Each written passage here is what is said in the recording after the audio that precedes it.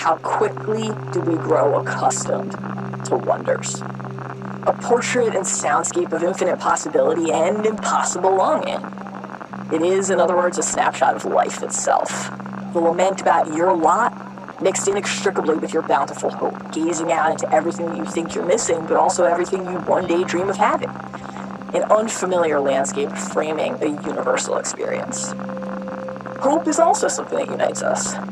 We don't all hope for the same thing or pursue those hopes in the same way. That the universe is vast and often empty, and that we're never really alone, even when the emptiness presses in on us. We all feel doubt, we all feel shame. Many of us feel greed or have to fend off hubris.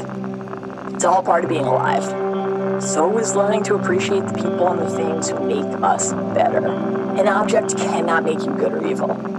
The temptation of power, forbidden knowledge, even the desire to do good can lead some down that path. But only you can change yourself. The best stories can change us too. Unlocking something that we always wanted to reach but weren't sure we could. An answer to our yearning, a summons from the great beyond. The passage of time, at once a burden and a gift.